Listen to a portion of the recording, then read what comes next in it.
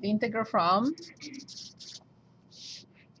You are recording, correct? yes, Okay. I just started again. Thank you.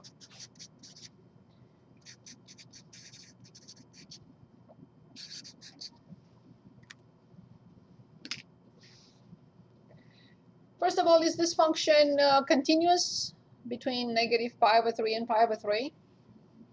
Absolutely. X cubed to the fourth is continuous everywhere. Sine is continuous everywhere, yes. So now I notice that the interval is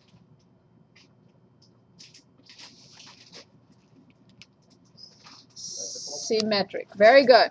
I will immediately ask myself if this is odd or even. So if it is odd, the answer will automatically be 0. perfect. If it's even, it's twice from 0 to pi over 3 from the same function. I really hope it's odd. Is it odd? Yes, because negative x to the fourth sine negative x, this will not change, will still be x to the fourth, but this, I know it's an odd function. So it will be negative sine x, which means the function is odd, not even, and the answer is 0. But I have to mention in writing, function is odd and the interval is symmetric, therefore the integral is 0. So odd function and symmetric interval. Therefore, the answer is 0. Very good. Please feel free to choose anything else.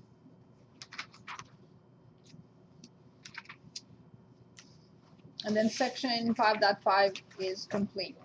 But I still would like to go back. Can we still work on some of these? Yes, of course. Anything. 53 through 73. 63. 63, I see it. Okay, the integral from 0 to 13 from dx over the cube root of 1 plus 2x everything squared. Is this function continuous? So 1 plus 2x positive or negative under the cube root, it's allowed. What is not allowed is x equals negative 1/2. Because 1 plus 2x, if it's 0, then x is negative 1/2. But that's not the case here. And the cube root exists for anything, any value of x. Good. So then what would you consider denoting by y?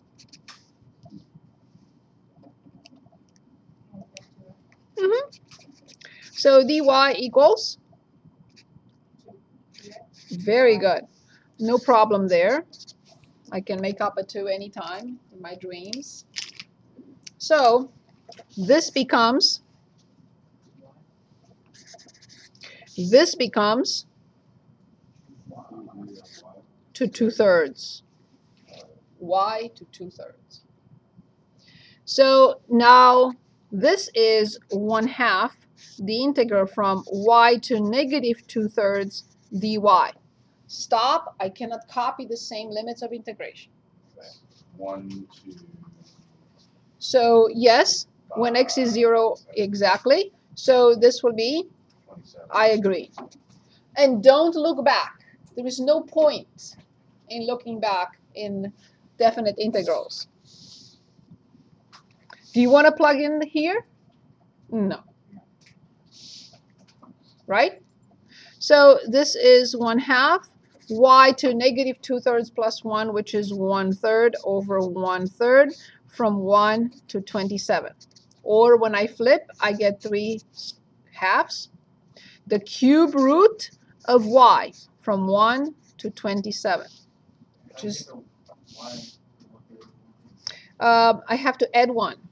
So The integral from x to the n dx is x to n plus 1 over n plus 1 plus a constant c. So y to a power, it has to be y to that power plus 1. So negative 2/3 plus 1 is 1/3 over n plus 1, which is negative 2/3 plus 1. Is that okay? So maybe I should have written it as y to negative 2/3 plus 1 over negative 2/3 plus 1. And that's how we get the power 1/3 from here, and the bottom 1/3. Better? So then this is 3/2. How much is the cube root of 27? How much is the cube root of 1? How much is 3 minus 1? Times 3/2. So I hope I convinced you not to go back in the definite integral. There is no need. The number will be the same, but if you go back, you will be plugging in a more sophisticated function than the simple one that we came up with. Will you get the same answer? Yes. Okay, are we done with the substitution rule for definite and indefinite for now? I have one more. Yes, of course. Could we do 59? Yes, just for you. Just kidding. Kidding. I'm kidding. Which one? Which one? 59. 59. That's what I said. I talked too much. So the integral from 1 to 2. Is it 1 to 2? Yes, it is. E to 1/2 over x squared dx. Am I correct? Very good. And I know you are going to say, I don't like 1/2 inside e to the x. We don't want e. Yes. Right. So I'm going to say let y be 1 over x. Now remember, I said a long time ago, please remember what is the derivative of 1 over x. It's very useful. 1 over x. But with minus in front. Yes, it is. So then, there is no problem here at all multiplying by -1 twice. I'm not changing anything. But what does this become? What does this become? Do not copy the same limits of integration. So this is e to y dy, which is way more human than this one. I hope you agree. Now, when x is 1, when x is 2, so this is negative e to y from 1 to 1/2. Very elegant. I will say negative the square root of e minus e. E to 1/2 is the square root of e. And when I plug in 1, you can reverse them and distribute -1.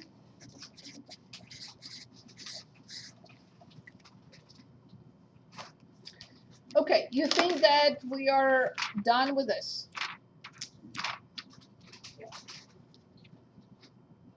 Yes? Yes? Say it again.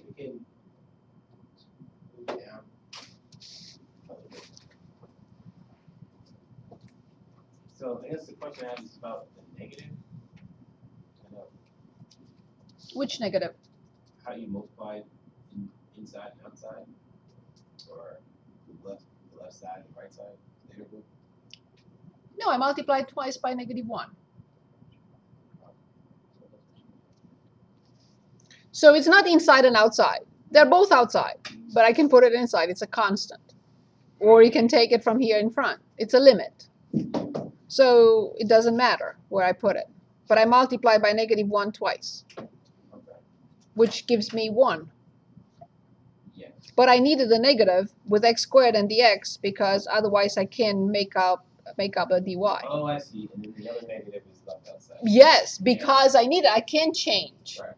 So multiplying by -1 twice doesn't change anything, but I still have to carry the other one. I'm using one, but the other one stays. Very good. Any questions? Any questions? Okay, so we have a little piece to go back to on page 404. And I'm trying to find an example. And yes, I did find it on page 405. Okay, problems 59 and 60. So let's look at 59. Okay. Page 405.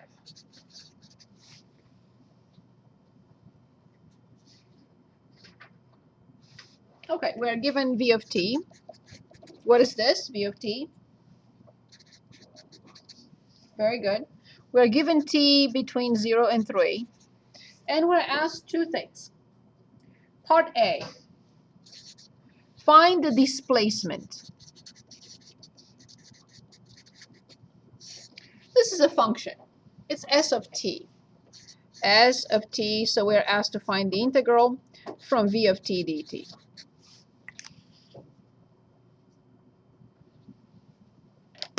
That is not a problem.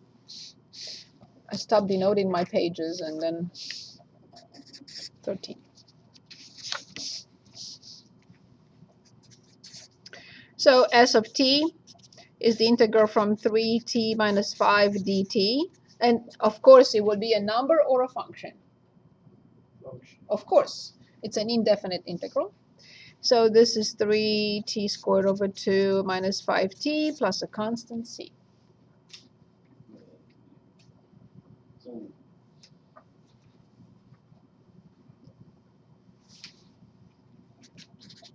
3/2 t squared minus 5t plus a constant c.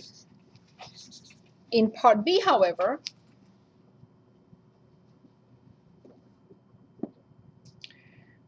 we're asked to find the distance traveled by the particle during the given time interval, 0 and 3.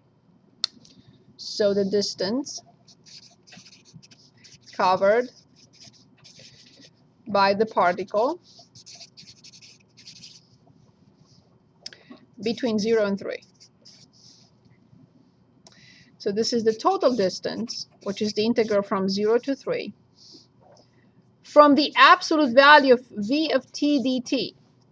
Now, can anyone, we've done this before, can anyone say why we put the absolute value? And we did this absolute value. It doesn't matter which way it's going. It's Exactly. still moving the number of units. Exactly. We're still adding distance. If the particle goes in the positive direction when the velocity is positive, or it goes to the negative direction where the velocity is Still move Correct. 15 units. correct. Awesome. That's it. So this is the total distance. So this will be the integral from 0 to 3 from 3t minus 5 dt in absolute value. I can't determine this before I find 3t minus 5 in absolute value. And that's why we do a lot of these things in pre-calc. That's another example of why, another application. So I know it's 3t minus 5 if, or negative 3t plus 5 if. If what? And that's important. The if Minus is 5 if greater than 0. And correct. And the other one, the negative- rest. Yeah. Perfect. So if t greater than or equal to 5/3, and if t less than 5/3. Indeed. Well done. But then this means that I have a sum of two integrals. One integral applied to one function between a certain limits of integration, and another integral of a different function between other limits of integration. But we don't have to really worry about that. I do have to worry about that, and I have to calculate both. Correct? So,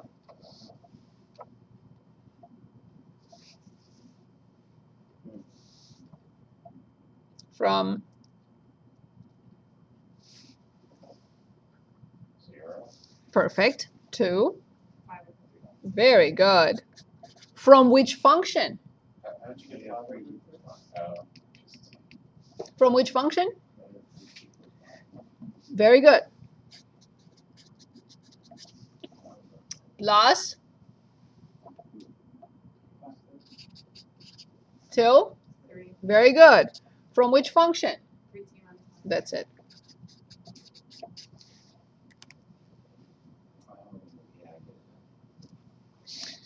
I don't. So 5/3 is outside of the range that you need. Then you will have only one integral, if that's the case. So this integral is between 0 and 3. None of these functions is between 0 and 3. So 0 to 5/3, less than 5/3, between 0 and 5/3 is from this. And between 5/3 and 3 is from the other function. Better?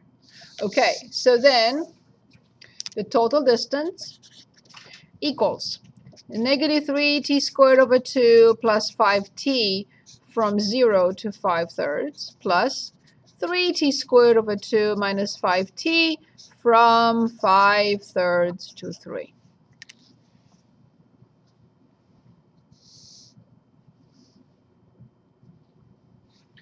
Two integrals that we need to calculate.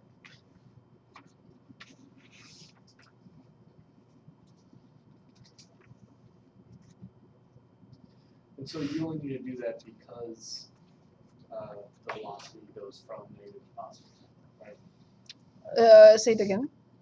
You only need to do that because the velocity goes from negative to positive. From 0 to Because you could. I don't know what the particle is doing, right?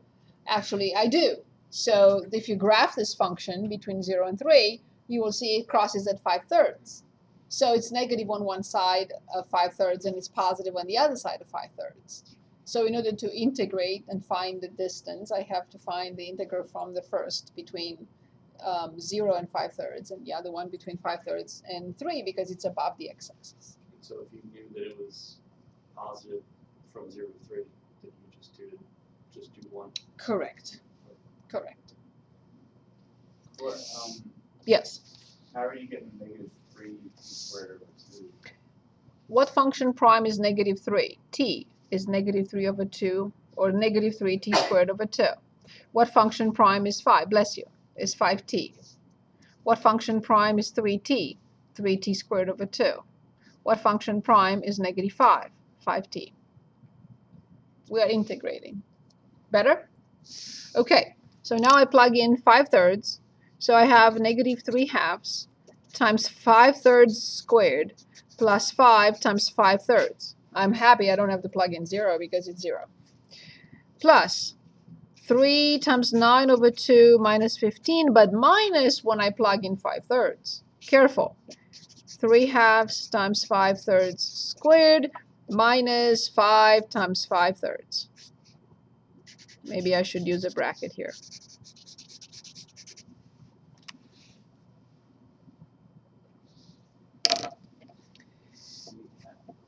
Say it again. Why are you using the bracket there? Because when I plug in 3, I get this. Minus, I don't want to forget to distribute. When I plug in 5/3, I have to distribute this negative sign to both. Okay, so let's see what we have. Negative 3/2, this is 25 over 9 plus 25 over 3 minus 27 plus, I'm sorry, plus 27/2 minus 15 minus 3/2 times 25 over 9 and now plus 25 over 3. And of course nothing goes away. Don't expect that to happen.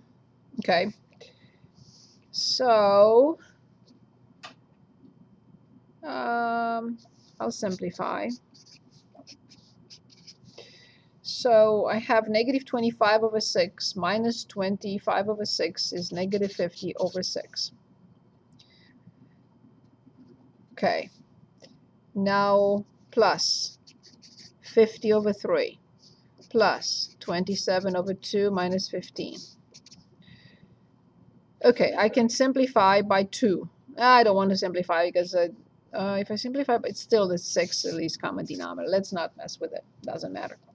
So negative 50 times 2 times 3 and times 6. Is it still 80?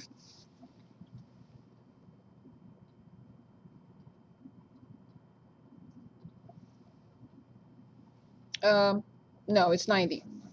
Yeah. That's what I said. Is it still, sorry. I don't know what I was multiplying. And I said, no, that's not right.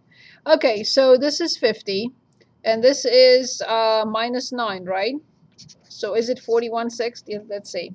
So this is 50, and this is minus 9, correct? Negative 90 plus 81 is minus 9. 50 minus 9 is 41. So the total distance covered by this particle between 0 and 3 is 41/6. Any questions? Can we do another one? Sure. And then another? Just to integrate a linear function? We'll come back. We'll look at another example in a minute. Yes, We didn't. have Paul? the unit.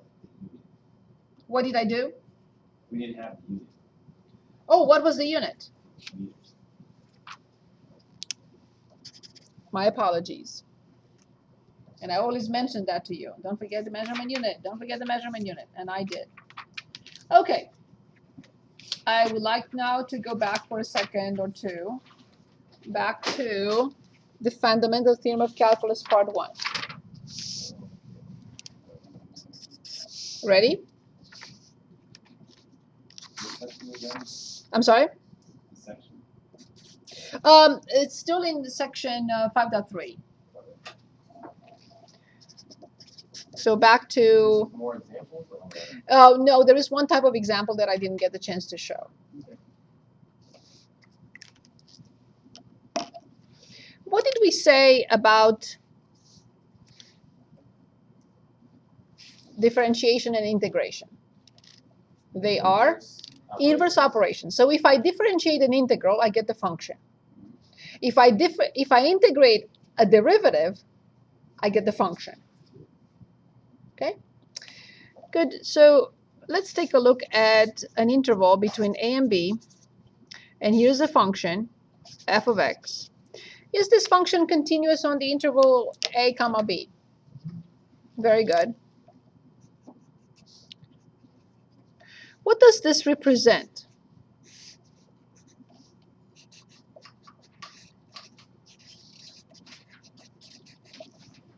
It represents the area under the graph of the function f of x between a and b. Agreed? Yes?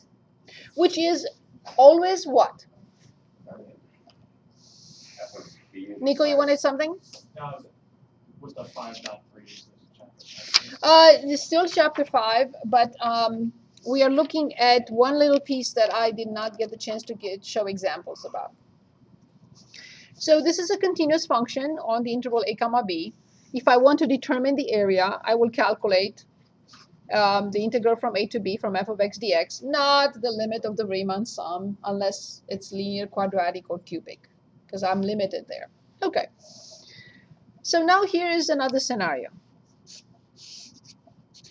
I'm going to call this function f of t. Do you mind that if it's f of x or no? Of course not. Doesn't matter.